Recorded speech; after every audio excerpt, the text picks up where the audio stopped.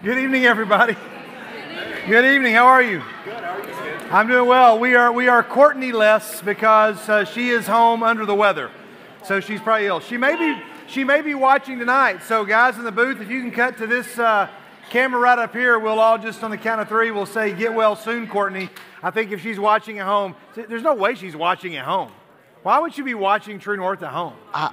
Surely she would be. I mean, right? If I were sick, I'd be home watching The Price is Right. That's what we always did, but it's on during the day. Well, this has got to be better than The Price I'd be is watching Right. Jeopardy. I'd be watching Jeopardy right now instead of this. But she may be watching, or she may watch after the fact. So we're gonna say a message to her. You can look right at that camera right there. Here we go. 1, 2, 3. Get well soon, Courtney. What was the message? I said, "Get well soon, Courtney," and you yelled what? Somebody said, "Bye, Courtney." Oh, hi, Courtney. Okay. I was like, what's the message? All right, Courtney, we do hope that you are feeling better.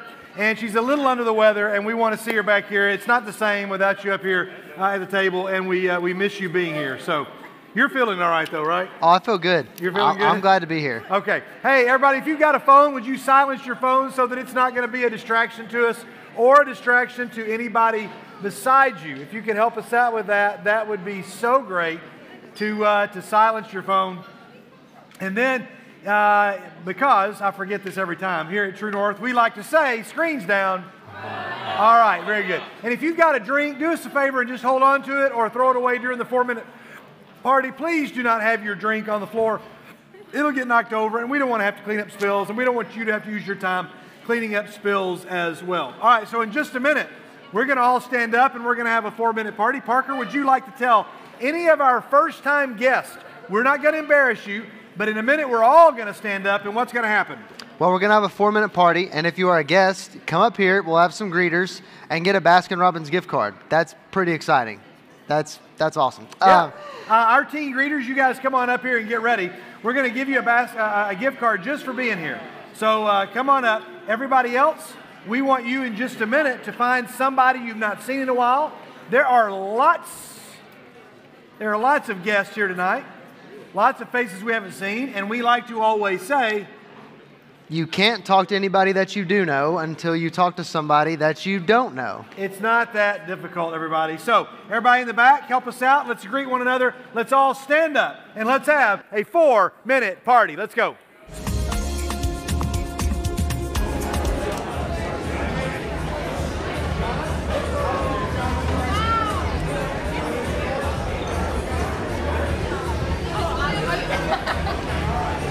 Hi, hello, how's it going, what's happening, what's poppin'?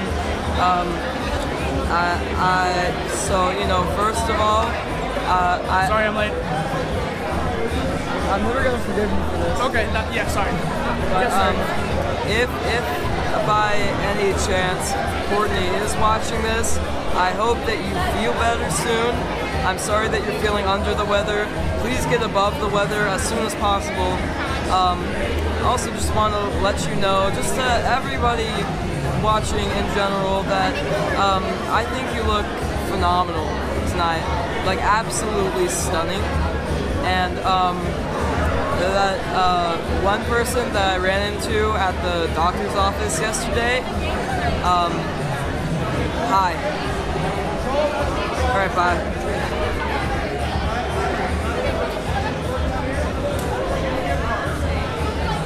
If you're a guest filling out a visitor form, you can fill that out. Take as long as you need. When you're done, just put it back up on this table as soon as you're done. I met several guests.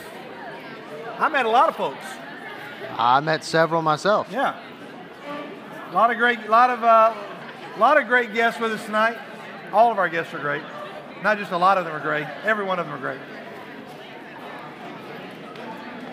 Okay, let's get back into it. If you can hear me, clap once. If you can hear us, clap twice. All right, we have some folks that are getting older. It's time to celebrate our birthdays in the borough. Anybody in the room that's got a birthday February the 25th to March the 2nd, come on up here. Come on up. Come on up. Oh, we got birthdays. All right, birthdays. Valerie's so excited to come up here. I know that's her favorite thing in the world. Good job. Happy, how old? How old? 16. Oh, we're about to drive soon? Okay, all right, but you can. 16. 16. This is incredible. Watch All out. right. Watch out on the roads. I know, be careful. We're going to sing happy birthday to these folks, and the way we do it in the NBYG is with 3 simple words, and those words are, you're still cool, and it goes like this. Well, you're 1 year older than Sing it out. Let's go. Make it feel special. And you're still cool. There we go. You Still got it. It's plain to see. Here we go. You're still cool. Come on. Yeah, it's your birthday today. That's why we're here to say. Here we go. That you're big finish. Still cool. Everybody say happy birthday. All right. Very good. Very good. Happy birthday, everybody. All right. Let's see. Okay. So since today is Wednesday, tomorrow is Thursday. Now, here is what we knew on Thursdays. We normally, I always forget. I forget this slide every single week. Every single week, I forget those slides. Since it's, I forget this too. I've forgotten everything. Go ahead, play it. Our birthday party blast from the past. My brain is in another place tonight. I'm going to start paying attention to this a little bit more thoroughly. Here's our birthday party blast from the past. Let's check it out. There we go. Oh. Anybody want to guess who that is? Anybody know? That is our own Ethan Clements. Ethan was mad because somebody touched the candle on his cake. It was you? Oh, your mom just said you were mad because somebody touched. Can you, Ethan, stand up. Can you make that face for us right there? No, very good. I like it. Okay. Very good. There's our birthday. Now, see, now I can pay attention here. Now it goes. Yeah, that's birthday. All right, there we go. So, girls, here is the challenge. If Courtney's still not feeling well, I think you all can go ahead and meet. How many of you consider yourselves regulars? You're not there every week, but you are regulars to Panera. Elijah, you're not a regular there on this night. You may go to Panera regularly. Okay. Some of you are regulars on Thursdays. All right, then you all lead the charge if she's not there. And we're just gonna count on you all to make it happen. But Courtney, if you are watching and you are there, we look forward to seeing you back. All right, speaking of our NBYG girls, we have an event that a couple of our ladies are going to come up and tell us about. It's going to be in March called Spread the Love. And I believe we have Kate and Harper are going to come on up. Come on up here, ladies.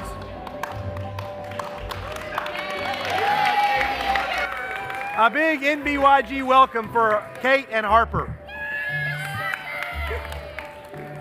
Okay, so the girls' event is March 9th from 4 to 8 p.m. in the filling station. And you need to bring a white t-shirt, not like an extra one. Wear a shirt there, a different one. And then the seniors are gonna lead a Devo, and we're gonna have a Sunday bar after. And you can bring snacks if you want, and then we're gonna have a bunch of food. It's gonna be super fun. Okay, we want everybody there, ladies. Anything else you want to say about it? It's gonna be a super fun night, so if you have friends, bring them. If you don't have a friend, bring yourself. Yeah. Bring yourself anyway. All right, if you don't have a friend, you'll come and make some friends. Yeah. All right, very good. All right, thanks, ladies. Thanks for letting us know. Good job. Okay. All right. Hey, guys, Elijah, just take us to the next thing. We're going to move straight on in.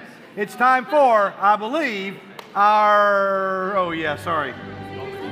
Yeah, I missed it again. That was on there, too. I missed it again. Class of 2024, would you all please rise? All right, very good. Hey, guys, March the 17th. You have until March the 17th to get us the information we need if you want to be included. If you did not get a packet, then we need to get you one. If you're a regular at North Boulevard, even if you're not a member and you want to be honored for graduating, we're happy to, but you need to see us and let us know. We got to get you the info that you need. Graduates, so you all can have a seat. May the 5th is going to be Senior Sunday. Okay, now I think I'm ready to go. I want to see if things happen in threes. That means I've got one more big mistake left in there. What happens after that? I don't know. Okay. I don't know. I don't know if it's like a 3 strikes and you're out type of thing. Yeah.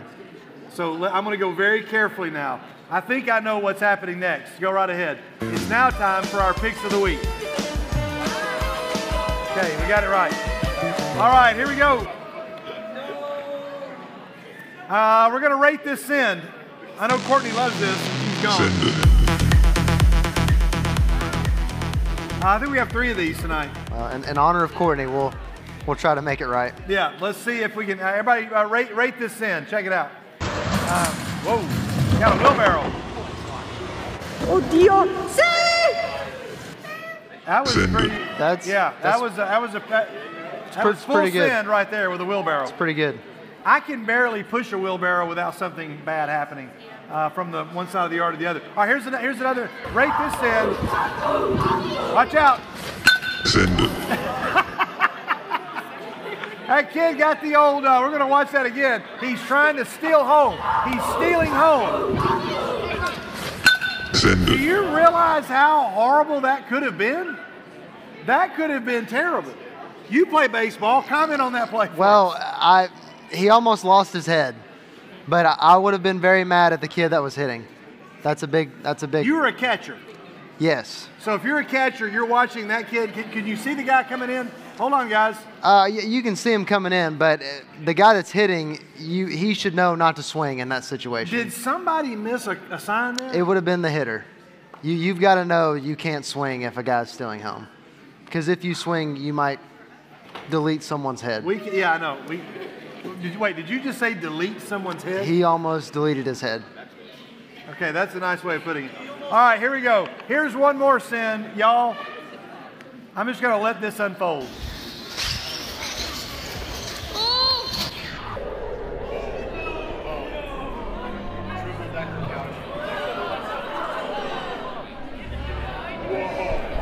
Send it.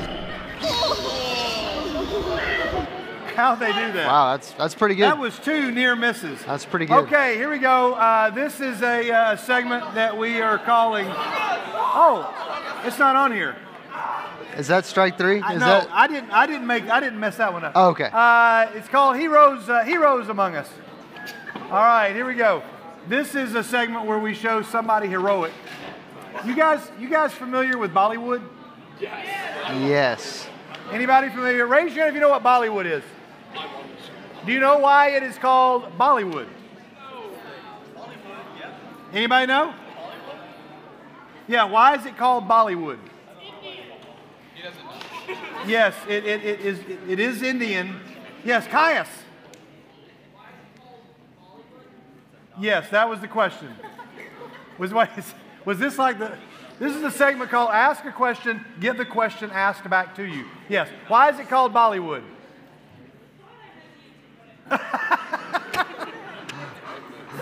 Because I know.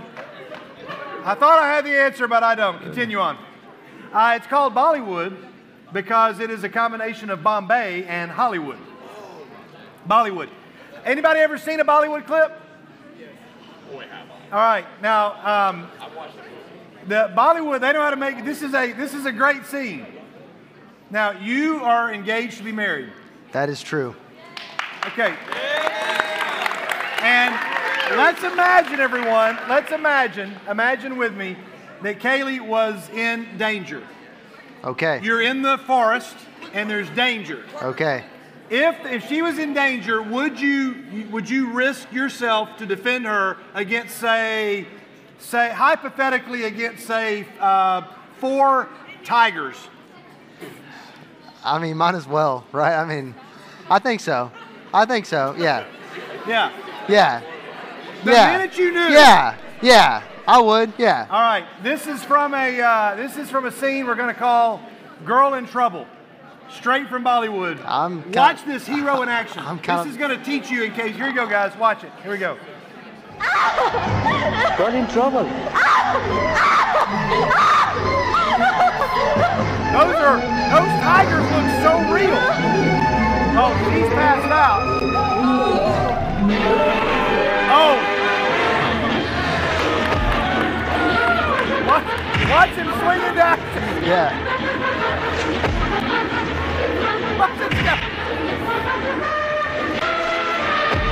Are those real tigers? I can't tell. Are those actual tigers? Oh, wait.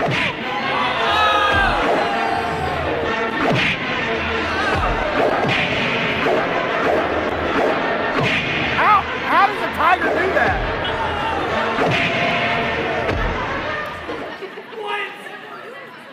all had way more fun watching that than I imagined, but Well, I just love when the guy goes, "Girl in trouble." in the event that I get into a boxing match with 4 tigers, I Now got know it. what to do. I know what to do. Okay. All right. Well, I'm hoping that wasn't on here, so I'm hoping the next one, I'm hoping this is right. All right. Now it's a segment that we call Well Played.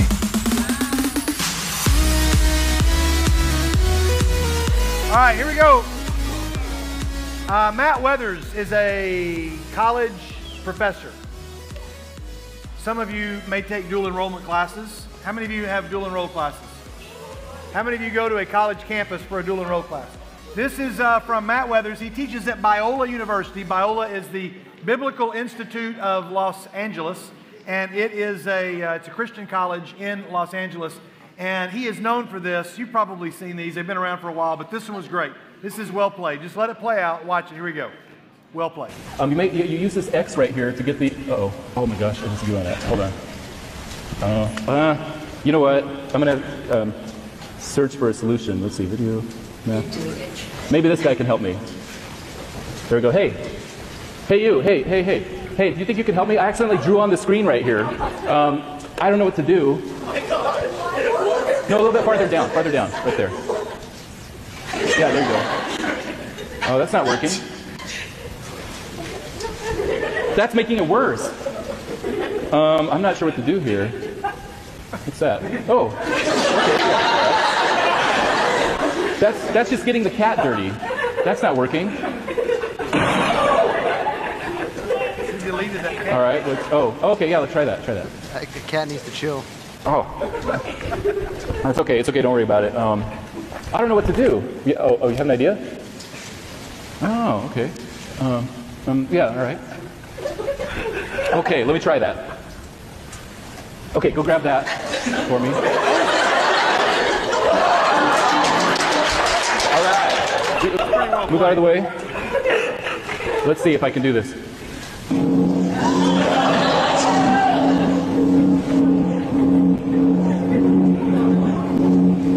There we go. Okay, after let me move this out of the way, so you can see it there. Move that first. That's pretty well played. I like that. Good job. That's pretty good. All right, I want you to meet Bailey. This is Bailey. Hi, I met Bailey in Houston. I was teaching at an event called Soul Link in Houston, Texas, and Bailey came up and she goes, hey, I'm Bailey. You don't know me. And I said, have we met? She goes, no, we haven't met. And I said, okay, well, nice to meet you. And then she proceeded to show me this picture. And she said, do you recognize this? And I said, yes. And she said, see me, I'm over there on the left. And I said, yes, I do see me over there on the left. And she said, okay, well, that's me. And I said, oh, did you go to Winterfest with us? She said, no, I was walking through the parking lot when you all were taking your group picture and I jumped in it. And she said, and I knew somebody afterwards. I met somebody in the picture, I think maybe Landon Webb there. She said, and I told Landon, hey, send me that picture. And I just want to have that picture. And let's find out if he ever notices that somebody's in that picture that shouldn't be. I don't guess I ever did. But there she is. And I said, that was pretty well played. I wanted to introduce you also to, then there's Isaac Bunner. I just thought Isaac was, it's an old picture. This was several years ago, but there's Isaac. And maybe you can find yourself in that picture. This is my friend Chris Dowell. Chris is in charge of the set for the event that I taught at. Chris is 41 years old. And a friend of mine said, yeah, the first time I met Chris, I thought he was 70 to 75. And I said, wait, what? And they said, the first time I met him, I thought he was 70 to 75. And I said, you thought Chris? And he looks like this. And I said, I mean, he looks older than maybe he in 42 or 41. But then I found out that in October, it's about a 6-week process of bleaching his beard because for the month of November and December, this is Chris. And I can see how you would think that he was 75. And so Chris makes a living as a professional Santa. Again, I just put this in well played because I thought that's what it was. This is Chris at his house, sitting there, and he's sitting there watching TV next to his dad. His dad is also a professional Santa, and I said, well, Chris, what's the coolest thing that you've ever done? And Chris said, well, the Dallas Cowboys hired me to be their personal Santa for an entire season a couple of seasons ago, and I got to travel around with the team at every one of their appearances and made several appearances with the Dallas Cowboy cheerleaders. Those pictures I'm not going to show you on the screen here, but he is a pretty awesome, and he does a great job there. He and his dad are. My friend Chris, I just thought that I've known him for 15 years. I never knew this about him at all, but it was pretty great. All right, so there you go. That is well played. All right, very good. Good hand for my friend Chris. There you go. All right, speaking of that, it is time here for some wild times with our good friend Nathan Land.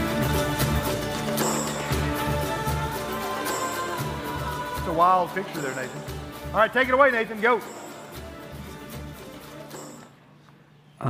So this one time I was in line for a microwave, and this kid who was in front of me had a Chick-fil-A bag. And I didn't think anything of this.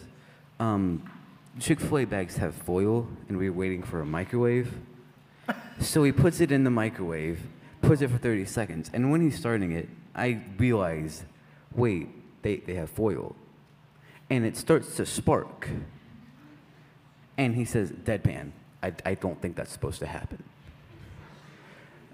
So I stopped the microwave, grabbed the bottom of the bag because that wasn't on fire yet, and then I blow out what was on fire, as you do. And then the kid just takes it and walks away.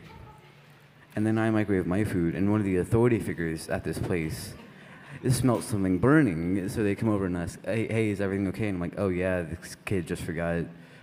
Microwaves and foil doesn't go together.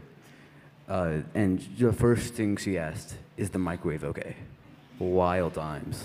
The microwave okay. That was good. Good turn about the microwave. We found out that talent runs in the Land family. Alex and some friends submitted, I didn't realize we were having a film festival, but they submitted their own video. And they said, we produced a video. And so Alex, where's your crew? Stand up, you all that made this video together. Sarah's here. Are the other? Oh, is he watching it at home? Okay, all right. So they made a video, and can I tell them what it is? You guys remember Landon Webb, and remember his Man on the Street. You guys remember Man on the Street? Yeah. Man on the Street was a big hit at camp and at kids camp. There we go, big hit. And Man on the Street got canceled. Apparently, one of our interns canceled Man on the Street at camp. It was heartbreaking, but I guess you guys have decided to revive it or some form of it. Okay, all right. I've not seen this in its entirety, but we're gonna roll it now. Here we go. Enjoy. Made by your peers. Wild times. No. What? Can't. No, you can't. You can't cancel. Due to the high popularity, we've got a lot more funding this year. No, you can't. Have a great, just remember, basketball is fun. I like that one. That one looks sort of like it's got some attitude to it. Do the howling one. You ready? Here we go. Let's see them.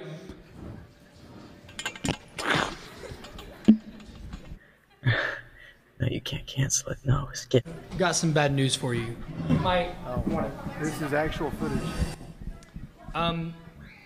Man on the Street is not being viewed by anyone. No, you can't cancel Man on the Street. No. So we're gonna have to cancel the show. Okay. We just with all the other videos, we don't have time for yours. So if anything bad happens from now on, like if it gets canceled, it's all your fault. So just remember that. If the show gets canceled, it's Gray Police's fault. No, you can't do this. No, you can't cancel Man on the Street. No, why would you do that? This is Gray Police, the new man. Oh.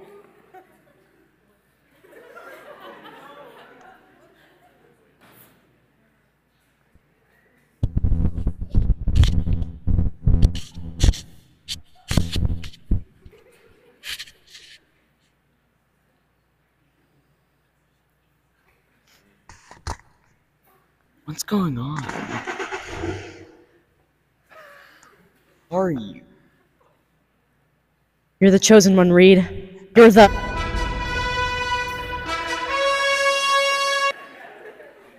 I'm the man on the street, and I'm walking on the street, and my name is Reed, and I'm a man because I have an XY chromosome, and we're filming all this stuff with my friends Sarah and Alex.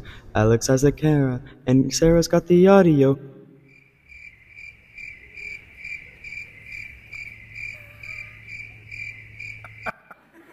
We're together, and we're gonna make this thing really great, so why don't you tune into Man on the Street? Hi, we're here at the Glintstone Lodge, and they want us to make a search edition in the USA. Let's go talk to some people. Hey there, what's your name? Richie Gong. Hey Richie, can you tell us a joke? Dab me up for that one, Richie. Okay. Okay, so who am I here with today? Colson Maynard. Hey Colson, how's your day been? It's been Alright, pretty that's good. great to hear, guys. Alright, who am I here with today? I'm Julia. Hi Julia, what would you rate my friend Roman on a scale of 1 to 10? Solid 3.5. Maybe a 4. Yeah. What's your name? Lizzie, Lizzie, what is the weirdest thing you've done? I peed my pants during a cheer competition.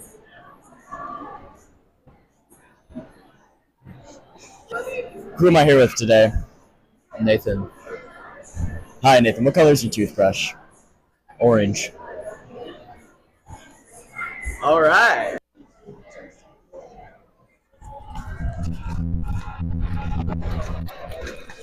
Excuse me, sir, could you tell us what song you're listening to? Oh, they're kind of underground. It's called Man on the Street.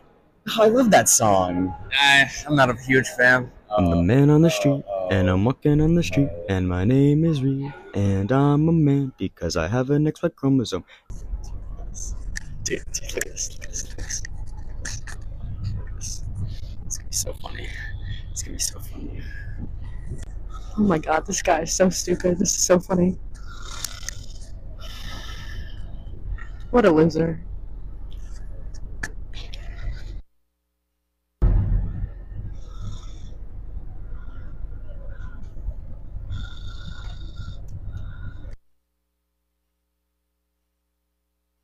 What do you think about that show, Man on the Street? Man, who even watches that show? Look, I don't have time for these questions. I've got a very important phone call. Yeah, Vicky, get me somebody on the phone. And get me somebody while I'm waiting.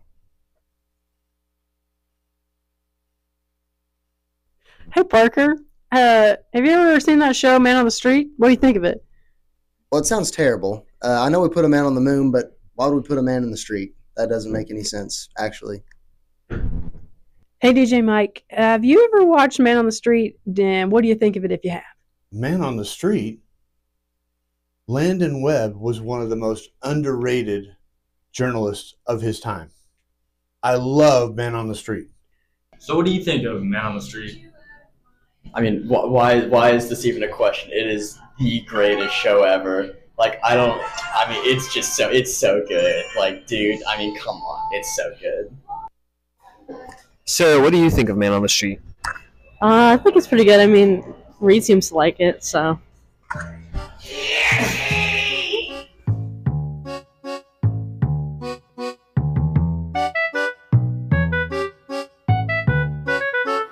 It's a very solid graphic there. I like that. All right, a big hand for your aspiring filmmakers.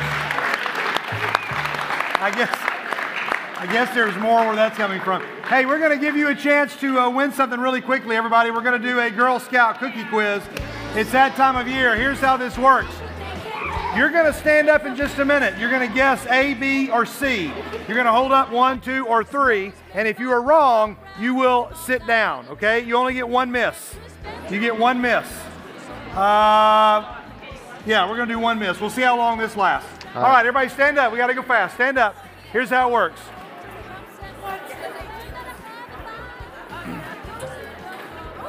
You're going to show your answer to your partner, to your neighbor, so they can help out here. Here we go. In what year did the Girl Scouts start selling cookies? You know what? We'll give you 2 misses. Everybody's going to get 2 misses. All right? In what year? In what year? Everybody pick A, B, or C, 1, 2, or 3. Hold it up. Show your neighbors so they can see. No changing. Let's go. Otherwise, if you're wrong, you sit down. 3, 2, 1. Here is the first answer right there. All right. Okay. A show of hands. How many of you missed that one? How many of you missed that one? You got to go on the honor system. Honor system. All right, Parker, can you read the screen? Here you go. Here's the next question. Yes. Go. It is estimated that Girl Scouts sell blank million boxes of cookies each year. A, 200, B, 300, and C, 400. All right, 3, 2, 1. Show us your answer. Hold it up. Make sure you're showing your neighbor. You guys work together. If you're wrong, here's the answer. The answer is 200. All right. If you've already got 2 misses, have a seat. If you've already got 2 misses, have a seat. Here's your next question. In what year did the organization begin licensing commercial bakers to produce Girl Scout cookies? Was it in 36, 38, or 40? A, B, or C? Make your answer. 3, 2, 1. Hold it up. Show your neighbors so they can see. Make sure everybody's playing fair. All right, the correct answer is 36. All right, how many of you have at least 1 miss? How many of you have no misses yet? Anybody with no misses? All right, play on the honor system. Here we go. Parker, take the next question. Due to shortages of flour and sugar during World War II, the Girl Scouts sold what in addition to cookies? A, newspapers, B, shoelaces, or C, calendars? A, B, or C? 3, 2, 1. Show your neighbor. Show your neighbor. Here we go. Here we go. The correct answer is calendars. All right. If you have 2 misses, have a seat. Here's your next question. In 1943, there were how many cookies per box? 38, 42, or 48? A, B, or C? Let's go. Hold them up. Hold your answer up. Hold your answer up.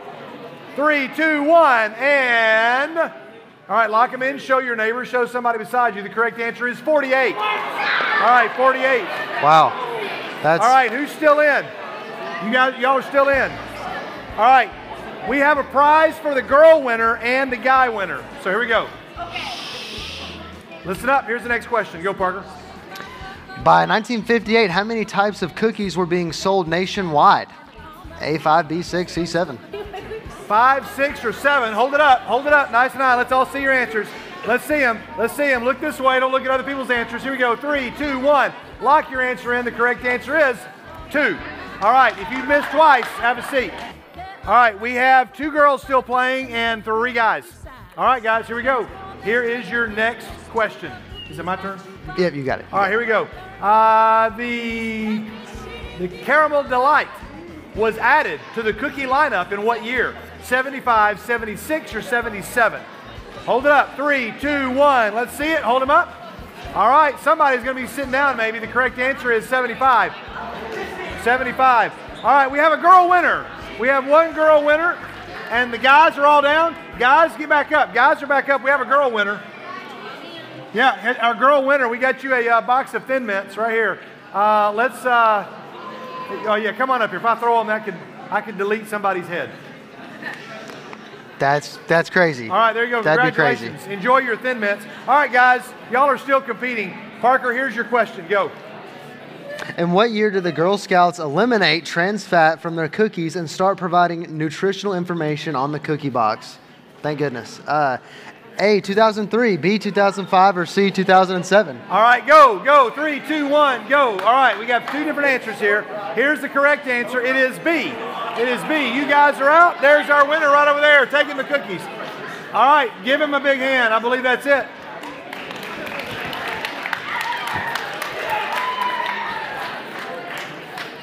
All right, before we transition, let's get singers. If our singers will come on and get in place. I'll show you something I got. We can turn some lights up here, guys, and I'll show you something that I was given. Carson Tracy found this at Goodwill. Carson Tracy found this at Goodwill. I think the people that need to see it are not paying attention, but Carson Tracy found this at Goodwill. It says Mission Possible, and I love that it's even got a Bible verse. It's got a Bible verse on the back of it. Yeah, Micah 6:8, a great Bible verse. Alex, you and Zach are going to have to share this, but you guys can trade it out. But there you go. Nice find. Person. That's a really big deal. Yeah, it is. That's right. got to be a really big deal. See what I did there? All right, here we are. Before we transition fully into worship, Literally. let's be reminded, everybody.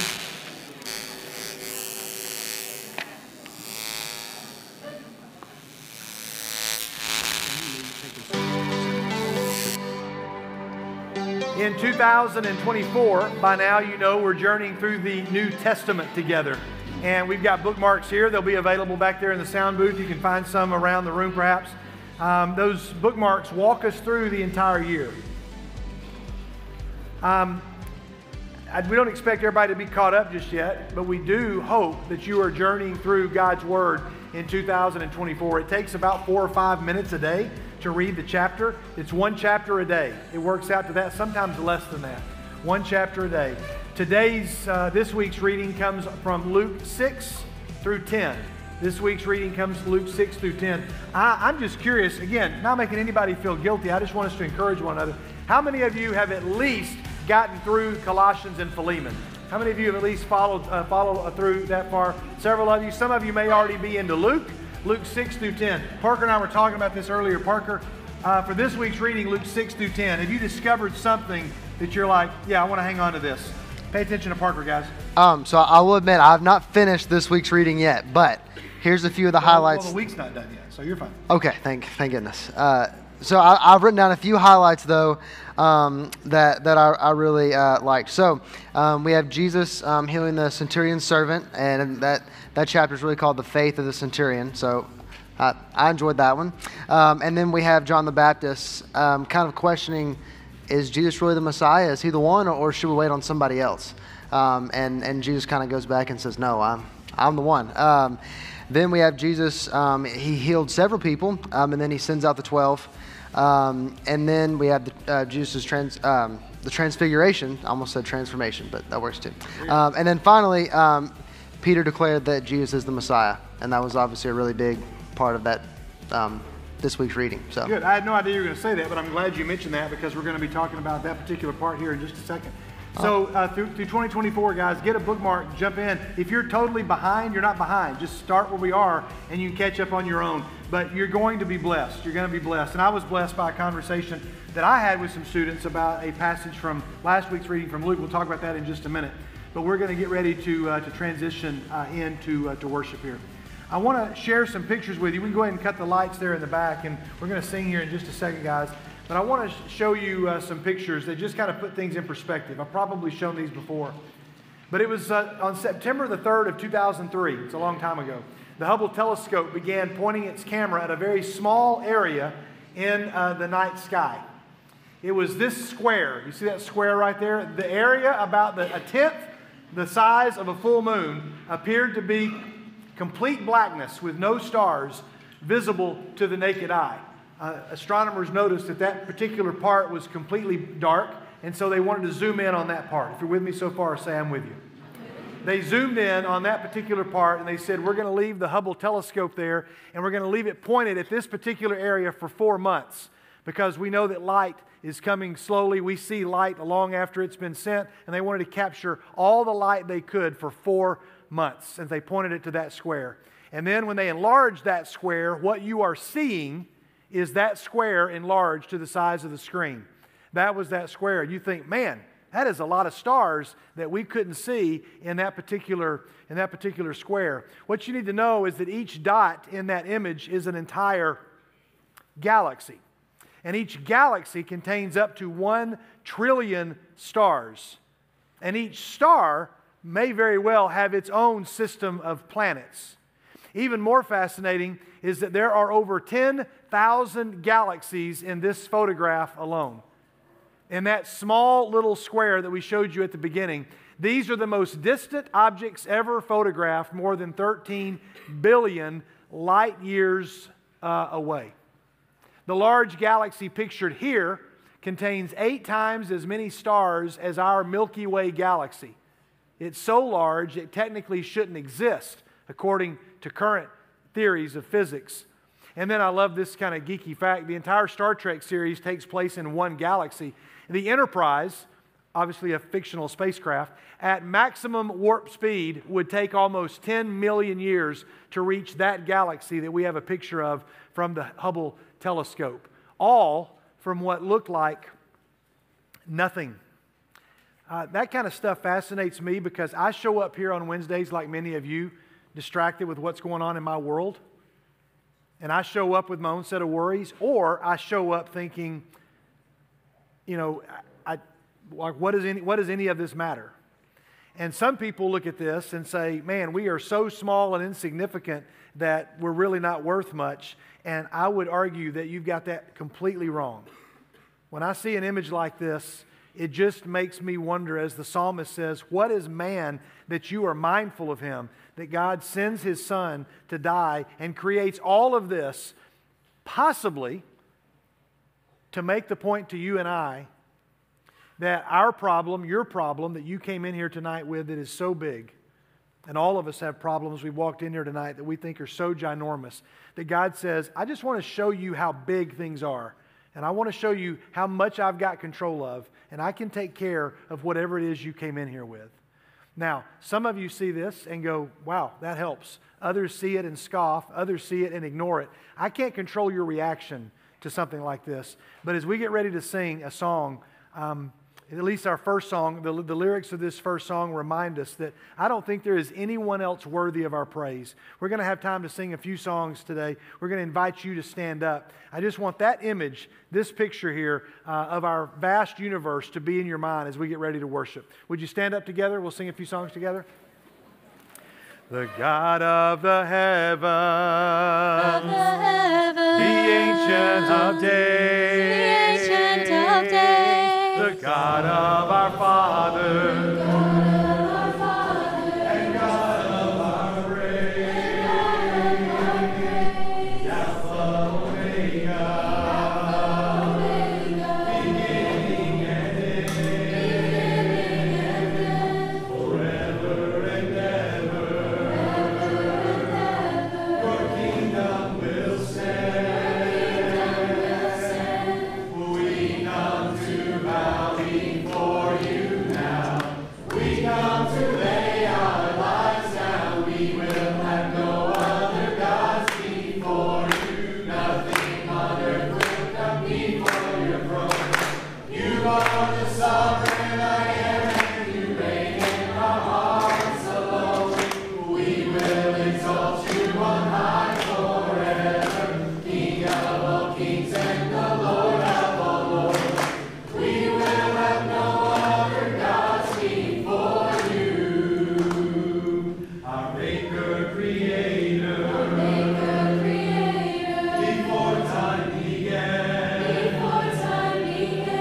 Messiah and Savior, Redeemer and friend, our rock of salvation, so faithful and true. We give all the glory and honor to you. For you alone are worthy of our never-ending love. We will have no other gods before you. Nothing on earth will come before your throne. You are the sovereign I am, and you reign in our hearts alone. We will exalt you on high forever, King of all kings and the Lord of all lords. We will have no other gods before you. We will have no other gods before you. Nothing on earth will come before your throne. You are the sovereign I am, and you reign in our hearts alone. We will exalt you on high forever, King of all kings and the Lord of all lords. We will have no other gods before you. We will have no other gods before you. Let's go to number 90. Number 90. Our ladies will start us off. Number 90, please. My soul magnifies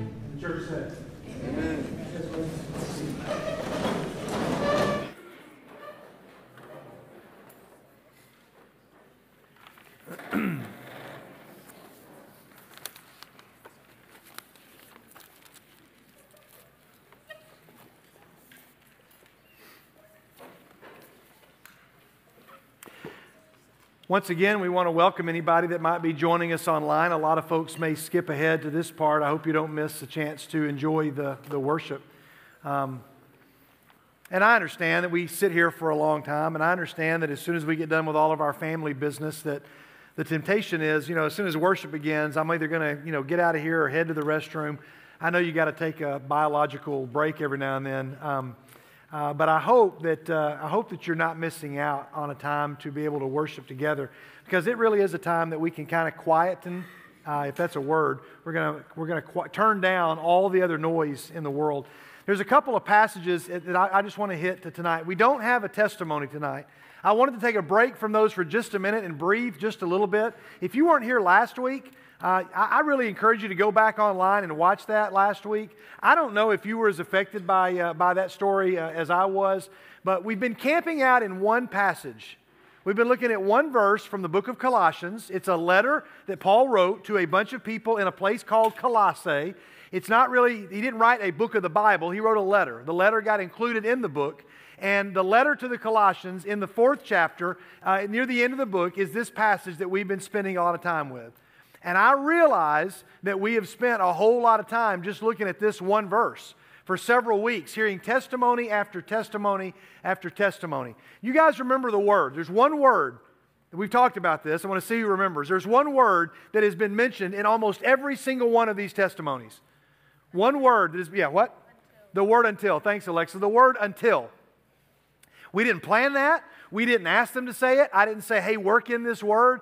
I just know that every one of these people said, this was the path my life was on until. Now, whether you're 13, whether you're 18, whether you just turned 16, whether you are a middle schooler or a high schooler about to go to college or in your freshman or sophomore year of college, whether you're a parent or a grandparent watching this online or in the room, I don't know how to communicate fully, especially to those of you who are younger. If you're older, you've already lived this. But everybody in the back of the room will tell you that their life, there's a moment where there's a trajectory, and then everybody has an until. Everybody. I mean everybody. Nobody gets a pass from the until. Now, your until may not have happened yet. It may not happen until you're 20. It may not happen until you're married. It may not happen until, you've got kids. I have to believe that your until is going to happen probably sometime before you're 25. Now, are there untils that happen after that? Everybody in the back of the room would tell you, yes, there is. But for right now, I'm speaking to those of you that are sitting in these chairs up here. Youth ministry is really about trying to prepare you for your until. Does that make sense, everybody? Youth ministry is trying to prepare you so that when that moment happens, you are maybe not sitting in church, you're not on a retreat, and you go, oh, wait a minute. This is that moment we talked about. This is one of those moments. And I'm just going to tell you right now, your until, I don't want to get a show of hands from people in the back of the room. That's not a fair question to ask. Because I can't speak for everybody. But I can tell you, untils are sometimes small and insignificant moments. Like we've heard. Justin Peach gets told, you should be an intern. Or somebody invites somebody to come to church on a Wednesday night or to a Wednesday night Devo. Or somebody says, hey, I really think you should go on this retreat with us. Or somebody decides to leave a Bible on a table at a coffee shop. Most of the untils, many of the untils that you all heard about are simple, small moments. But you also need to be prepared for an until that is big and painful and is often pretty frightening. Sometimes your until is not pleasant. And so all we're trying to, somebody asked me I was in Texas, as I mentioned, and a younger youth minister said, hey, you've done youth ministry for a long time. What is youth ministry about? And I said, youth ministry is really about preparing someone for their until. And youth ministry is really just trying to get people to realize, to live to that moment and then go, okay, I recognize and I know what to do here. And those until moments can be frightening. This passage, Paul is in prison. He's writing from jail, and he says, devote yourselves to prayer, being watchful and thankful, and pray for us too, that God may open a door for our message so that we may proclaim the mystery of Christ for which I am in chains. Pray that I may proclaim it clearly as I should, and then be wise in the way you act toward outsiders. Make the most of every opportunity, and let your conversation be always full of grace, seasoned with salt, so that you may know how to answer everyone. That's a verse by now you should have at least almost committed to memory or written down somewhere, or write it out, put it on a note card and stick it on your mirror somewhere where you're going to see it. Because I've been joining you in what I've called you to do, and that is to pray for opportunities. Just to pray for opportunity. I don't know that I'll have time to share one that happened at the airport in Houston. I'm hoping to get to that, but there's other things that I want to make sure that we hit. Many of you were blessed by the story that we share with Lucy and with Kyle. Again, I'm not going to rehash the story, but if you want to go and listen to it, if you really want to be affected, it's a powerful story. I didn't know them until I saw their story on Facebook, and I said, would you just come and share your story with us? And you can hear that entire testimony last week. There was an until moment, and I loved how Lucy did such a great job. If you have a friend, and you're really trying to reach a friend of yours, and you're like, I don't know what to do, I would just challenge you to say, hey, just sit down and watch this with me, because Lucy described, I had 1 foot in and 1 foot out. She said, I was going to church, but I was also living in the party culture.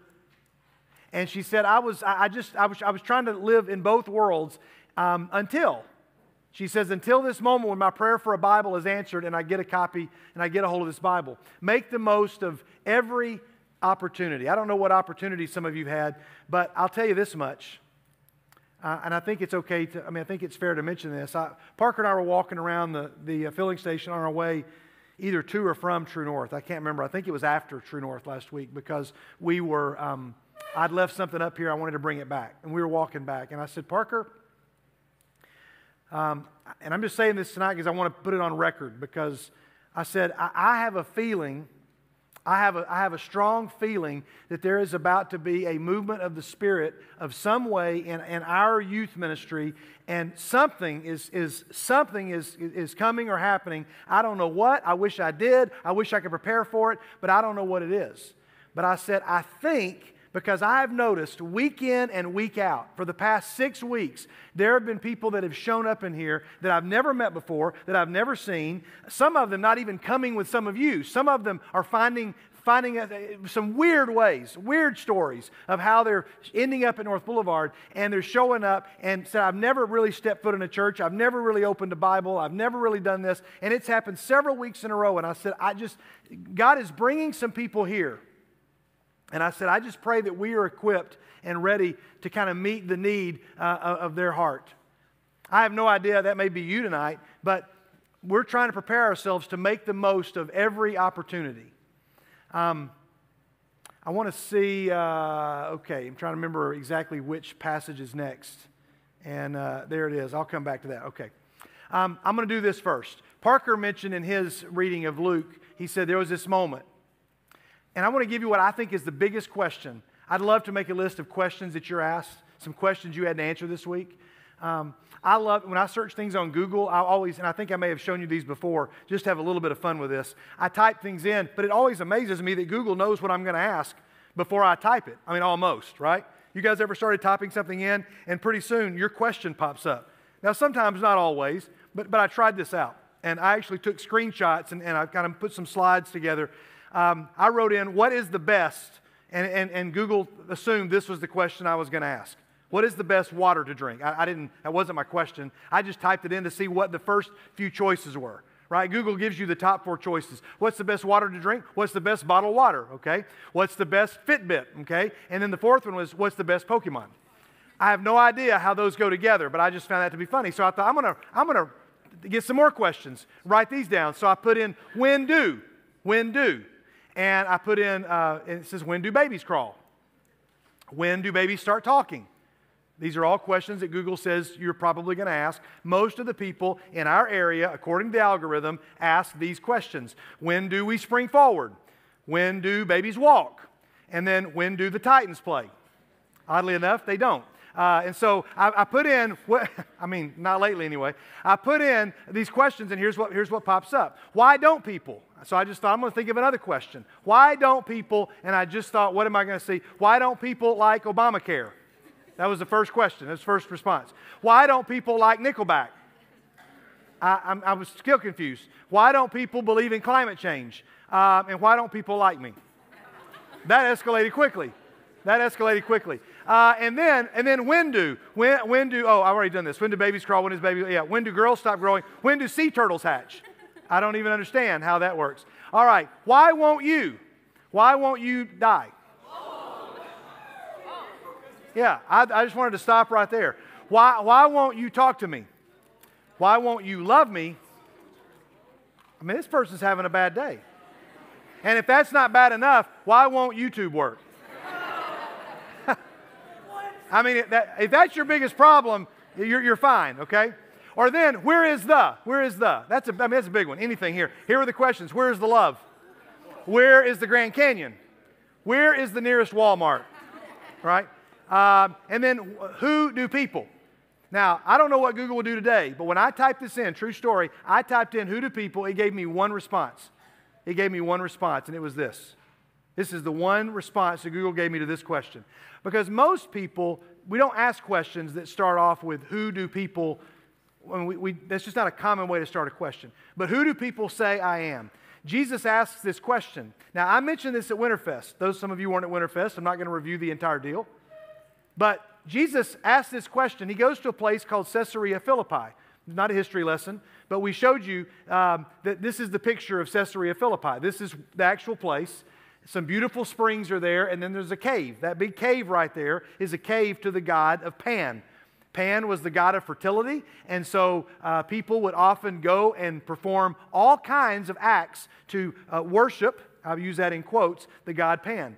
We're talking lewd and vile and pretty horrible things were done in the front of this cave in order to appease the god Pan. And they called this particular cave from Winterfest. You remember what it was called? Somebody raise your hand if you remember what it was called. The cave was called what? Yes.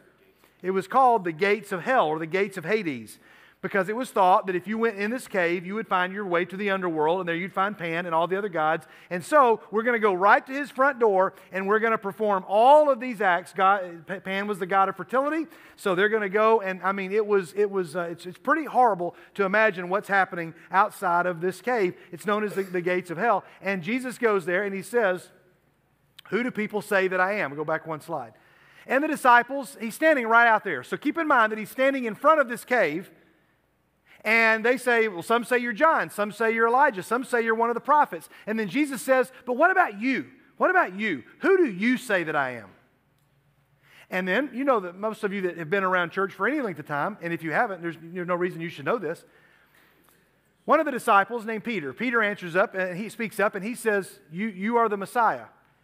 And Jesus says, blessed are you, Simon, son of Jonah, for this was not revealed to you by flesh and blood, but by my Father in heaven. And I tell you that you are Peter, and on this rock I will build my church, and the gates of Hades will not overcome it.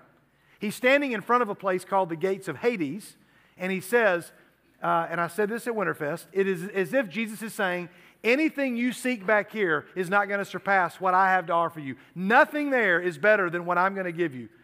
And everybody standing there would have heard this and known what he was talking about because he was standing in front of the gates of hell.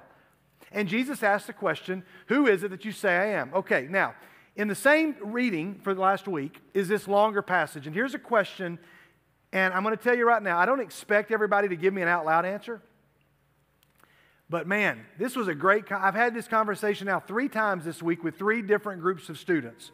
One with a D group, one with some students that I was meeting with about working through something else, and one with some students in Texas that were dealing with something. And I just want to walk you through. There's a lot of words on the screen, okay? But if you're willing to go with me, just say, I'm ready. Okay, if you're not, you don't have to say it, but you can say it anyway. Here we go. Then Jesus went down to Capernaum, a town in Galilee, and on the Sabbath he taught the people. And they were amazed at his teaching because his words had authority. And in the synagogue, there was a man possessed by a demon, an impure spirit. And he cried out at the top of his voice. Here's what he cried out. He cried out, "Go away. What do you want with us? Jesus of Nazareth, have you come here to destroy us? I know who you are, the Holy One of God." Now, this is not one of those miracles of Jesus that we'd all love to see or one of those awesome stories, but this is a moment that if I had 10 choices of, to go back in time, this is on the list of one I would want to go and see because, you can think or say what you want about demon possession. The movies kind of give it a completely different spin, and what we see in the movies, but we could talk about it some other time. There's no way I can deny the work of demons in the world today. The Bible is very clear about that. Now, some people would say it looks like this or it looks like that or they do this. That we can debate. But I don't think we can debate the work that there are spiritual forces of evil at work in the world.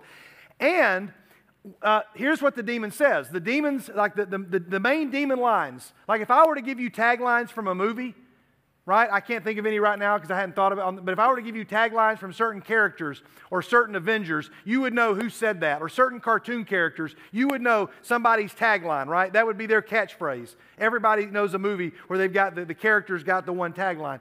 The way a demon gives himself away is because the demon says, "Go away, what do you want with me?" Now I'll tell you this, I've worked with students for 28 years. And I know that there are students, maybe they're not here, and I'm not saying everybody that is not here this is true of, nor am I saying anybody that's not here is affected by a demon. Don't put words in my mouth or say what I'm not saying. But I know that a person who is not chasing the light, is not pursuing the light, a person who is not walking in that direction is going to have an attitude of, "Go away, what do you want with me?" Just get out of my life, get out of my business, stay away from it. That's why I've told you guys, and that's why I've told you girls. I'm a father of 3 daughters, so I've told my girls. You've heard me give this advice many times. I've said, "Hey girls, don't chase a guy, chase God.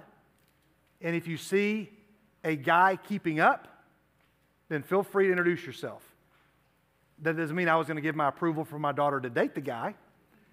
But I would say if you see, and with the guy that one of my daughters married and the guy that one of my daughters is dating, I think they've done that.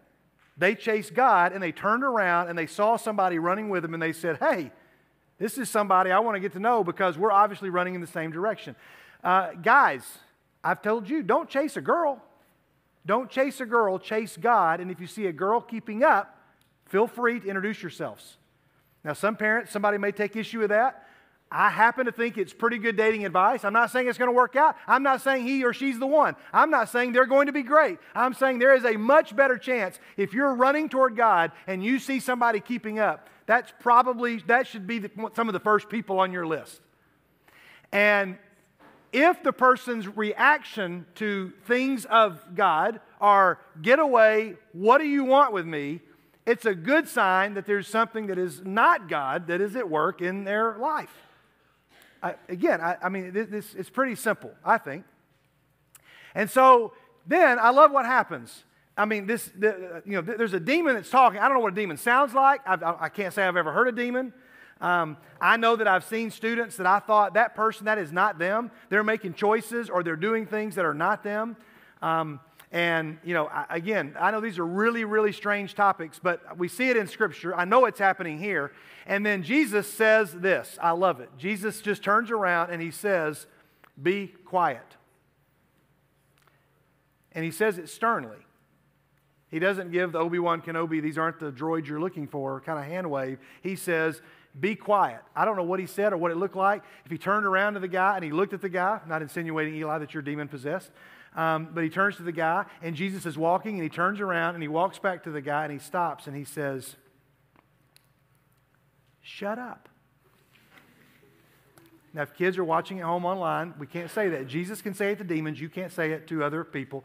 But he says, "Cut it out." Then Jesus says, come out of him. And then it says, the demon threw the man down before them all, and he came out without injuring him. All the people were amazed, and they said to each other, what words these are. With authority and power, he gives orders to impure spirits, and they come out. And just like in Acts, what happens, everybody? And the word of God spread. I love that verse is there. Now, here's the question. Here's the question I asked. I'm talking to a girl with some of her friends that pull me aside in Houston, and they say, can we talk to you? It's during the session's over. People are milling about the auditorium where we were, and we step off to the side, and she says, I can't share these things with my youth group or my youth leaders because I just don't want them to know these things, and she begins to talk about some things that are going on, and I mean, it is loud in her mind.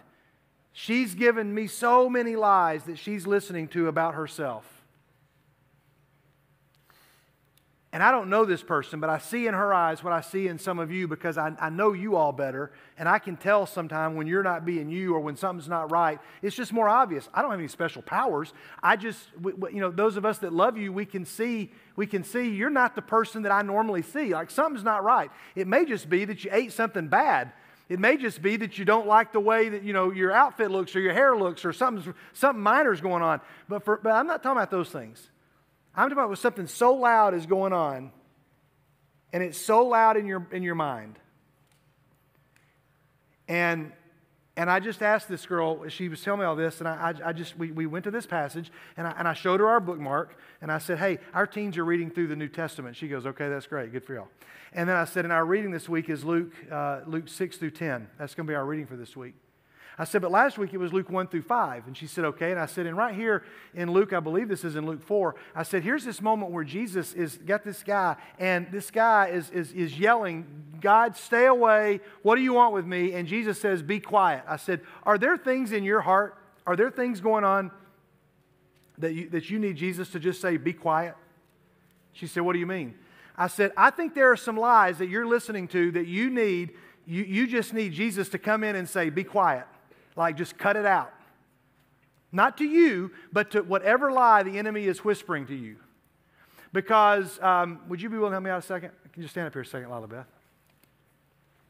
I'm not prepared to act this out. I don't want to make this awkward or goofy, but if this girl is represented by Lila Beth, and the enemy is represented by me, and the enemy is walking around with her, and the enemy is whispering things and saying, "See that girl over there? She doesn't like you. See them over there? They're laughing at you. See them back there? They knew what you did last week. See that guy over there? That guy doesn't trust you. See your mom and dad over there? They don't believe you. Would you see that teacher over there? That teacher really thinks you're a loser. See those people over there? They're never going to invite you." And the enemy is always whispering, and if you're walking through life hearing all of these things all the time, I asked this girl, I said, do you need Jesus just to come up and just to say to something in your life, "Be quiet"? And she said, "Yes."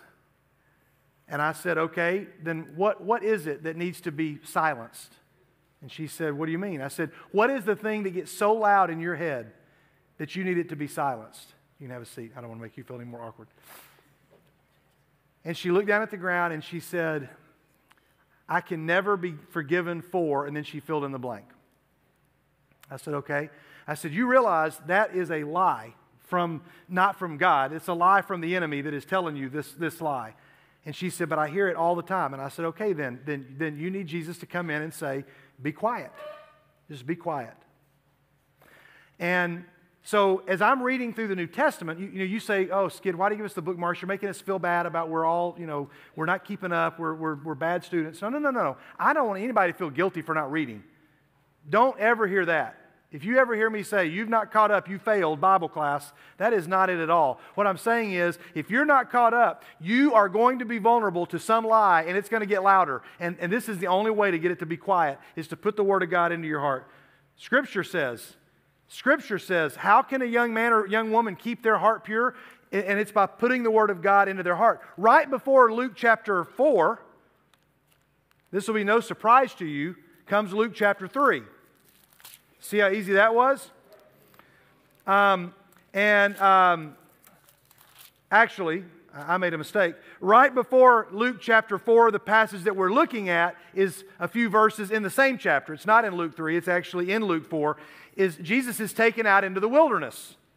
Now, I don't find it any surprise that Luke puts these two stories together, Because Jesus is taken out into the wilderness and Satan tempts him 3 different times. And those of you that have been to Bible school or VBS, you know the stories. If you don't, then guess what? Do your reading, you'll find out. I don't have time to walk through it here. But all 3 times when Satan whispers something to Jesus, if you really are the Son of God, and by the way, he's going to do the same thing, the enemy's going to do the same thing to Lila Beth that he does to Jesus. He's going to say, if God really loves you, if you're really liked by God, if you're really so good, he's going to always question your identity. And he's going to make you question it. And you know, if you're questioning your identity, that's a lie that comes from the enemy. It never comes from God. God's made it clear. God's made it clear you are spoken for. God has made it clear you are a child of mine. There's nothing that could separate you from my love. It's all in there. You go, well, I didn't know that. That's why we're trying to get you to read through the New Testament. Not because I want you to check all the Bible chapters off. I want you to learn to believe these things that are true about you, because some of you aren't believing it when I tell you, or you're not believing it when a guy or girl or mom or dad tells you. And you don't have to believe us. You shouldn't believe everything that we tell you because we're humans. But you should believe what God tells you. And Jesus says, when Satan comes and says, if you're really the Son of God, do this. And Jesus says, it is written. And he quotes Scripture to him. And I'm telling you guys, the only way some of you are going to quiet and silence your anxiety, I had 2 other students that came to me and said, you know, I am paralyzed by anxiety in my life. And I said, okay, then you need to pray that that Jesus will say, be quiet. Just be quiet. Not that you're hearing voices, but if you're hearing these lies, some of you, and I would challenge you to go home tonight and write down the lie, whatever you want, write down the lie that you need to have quietened. And you can put it in your journal. Nobody's got to see it. There may be a time when we all sit, and if you want to, some of you can share yours. I would love for some brave students to say, I'll tell you the lie that I want Satan to say, be quiet. And you can speak the lie, and everybody here can say, be quiet, as if to, let you hear Jesus. Okay, I know I'm getting a little ramped up, but my heart broke for this person because what they're listening to is clearly a lie. And I told this girl, I said, you think you have a problem, and your problem needs a solution. You have a problem that you think needs a solution. Now, it was another author that came up with this phrase. This is not my phrase, but I love this. What you have is not a problem. Colson, can I use you for example? Colson says, hey, Skid, I got this problem, and I really need you to help me figure it out. And I say, Colson, you don't have a problem that needs a solution. What you have is a path that needs a new direction. So some of you tonight, if you were to write down your biggest problem in your life, there'd be all kinds of stuff. I got a problem with my mom. I got a problem with what my parents did. I got a problem with the way this girl is treating me. I got a problem with this. And they are problems. They're situations that are unpleasant. But if you say it's a problem that needs a solution, I would say maybe it's a path that needs a different direction. That problem is not going to find a solution. It's a path that needs a different direction. Because, as we hear all the time, your direction determines your destination. Where you are walking determines where you're going to end up. Okay, so I want to read one thing to you, and then I want to show you a clip, and then we'll be done. I think we can do this. C.S. Lewis he wrote the Chronicles of Narnia. Guys, right? You familiar with that? He writes the Chronicles of Narnia, and there's a book called The Silver Chair. It's not the most exciting of all the Chronicles of Narnia, but there's a great moment in the Chronicles of Narnia in The Silver Chair, where there's a young girl whose name is Jill Pole. Jill's a character, not one of the Pevensey children that you're familiar with from all of the other Chronicles of Narnia. But Jill is in this book, and I'm going to read to you what happens here. It says that Jill falls asleep and she wakes up in a forest. And then finally, she's so thirsty, she hears the sound of a stream in the distance. And she goes to find the source of the stream so that she can drink, and she sees a large lion. Those of you that know the Chronicles of Narnia know we're talking about Aslan, the lion, who represents Christ. She waits until she's nearly crazed from thirst because she's scared to death that there's a lion that is in front of this stream. Everybody with me so far? Say, I got it. And then here's straight from the book. Suddenly, the lion spoke. If you are thirsty, you may drink. Jill is startled and she holds back. Are you not thirsty? Said the lion. I'm dying of thirst, said Jill. Then drink, said the lion. May I, could I, would you mind going away while I do? Said Jill. The lion answered this only by a look and a very low growl. And just as Jill gazed at its motionless bulk, she realized that she might as well have asked the whole mountain to move aside for her convenience. The delicious rippling noise of the stream was driving her near frantic because she was so thirsty. Will you promise not to do anything to me if I come? I make no promise, said the lion. Jill was so thirsty now that without noticing it, she had come a step nearer. Do you devour children? She said. I have swallowed up boys and girls, women and men, kings and emperors, cities and realms, said the lion. It didn't say this as if it were boasting, nor as if it were sorry, nor as if it were angry. It just said it. Well, then I dare not come and drink, said Jill. Then you will die of thirst, said the lion. Oh dear, said Jill, coming another step nearer. I suppose I must go and look for another stream then. Does anybody know the response of Aslan to this comment? Somebody does, I'm sure. Jill says, then I'm going to go and find another stream. And I love this line. There is no other stream. There is no other stream. I'm going to save there's a video I was going to show, but I want to show it next week, and this may be the week to show it. There may be people here who need to see it, and I always trust that the Spirit's going to work something out. If I don't have time for it, it may be because God's saying, no, it needs to be shown next week. So I'll just close with this picture that somebody drew. It was fan art. Somebody drew this, entered a contest, and I love this picture of Jill looking up at the lion, and she's got a look in her eyes that's a little bit terrified and a little bit scared. She's not yet quite comfortable that she can do this, but she's so thirsty that she says, if this is the only stream, I'm going to drink from here, but I've got my eyes on you. The demons say, go away, what do you want with us? And here's a girl who says, I'm willing to drink from this stream because there is no other stream. We've looked at several passages from Scripture tonight, all from our reading for this week, by the way. All these things are found there. And I really wanted to show a short clip, but I need to wait until next week to be fair to everybody here, so we'll do that.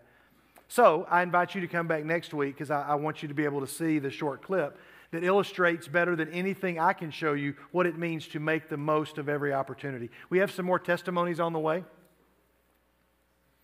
But the last thing I would say to you tonight is that some of you in the room are like this young girl in Houston, is that you are terrified because everything you're trying in life is not working out.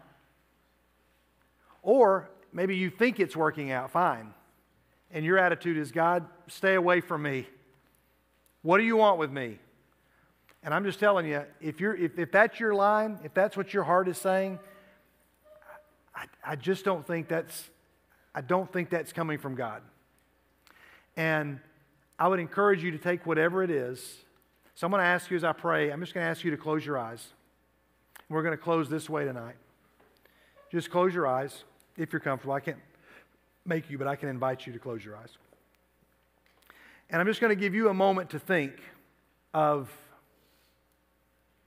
what is it that the enemy stands beside you and whispers and continues to whisper so loud that you often can't hear God say, you are my child whom I love, and in you I am well pleased. I'm not even going to ask you to raise your hand. I'm not going to ask you to make any type of physical movement. I just want you to, what's the lie? I know what the lie is for me. And I'll even tell you what mine is, and then you can have the courage to maybe tell somebody yours. For me, the enemy shows up every true north, and on my way over here, he whispers, nobody in that room cares. The enemy whispers, nobody's going to listen to you. Nobody believes it. They may sit quietly and listen, but when they leave, they're going to do what they very darn well want to do because they're listening to me. and not you. And it's not me that I want you to listen to. I just happen to be the donkey that God is speaking through at the moment. Because thankfully he still speaks through donkeys. And so I'm not tempted to go out and, get drunk tonight. That Satan doesn't whisper that to me. He's not going to whisper me to go out and get high with my friends. That's just not, at 52, it's still a temptation for plenty of people my age, but right now that's not what Satan says to me. But what he says to me is, those teens don't care. And so I'm thankful for those of you that do, because you're the ones that say to that voice, hey, be quiet. The way I watch some of you worship, the way some of you pray, the way some of you just talk to one another, the way you treat guests, the way you treat the person that nobody wants to sit with, the way you treat the people that are invisible at their schools, all of that is a way of silencing that lie that the enemy tells me, and I'm thankful for you. But what is it for you that the enemy is saying so loudly that you can't hear the voice of God? And let's pray now, and we'll close out tonight. God, my prayer is really simple tonight, because right now on the hearts of every single student and maybe adult in this room is a phrase or a lie that they are hearing in their head that is so loud, and they hear it over and over and over, and it may be 10 of them, 10 lies. It may be hundreds or more. And so, God, my prayer is that just for one day you can let these teens know what it's like if that just goes quiet. As surprisingly this room just did. I was not expecting that. That God, as you make it quiet, so that just for a moment they might hear you over that lie. That's all I know to pray. And it's the simplest prayer I can pray. And it's through the name of Jesus, the one who silences the enemy and quiets demons with his voice and commands them to come out. God, I just ask that you do that, because I can't do that for the life of somebody in this room, and do it for a lot of somebodies. And it's through him that we pray and we say together, amen. Thanks a lot, guys. Appreciate you all. Go in peace. Go in peace. Be careful. You are my true north.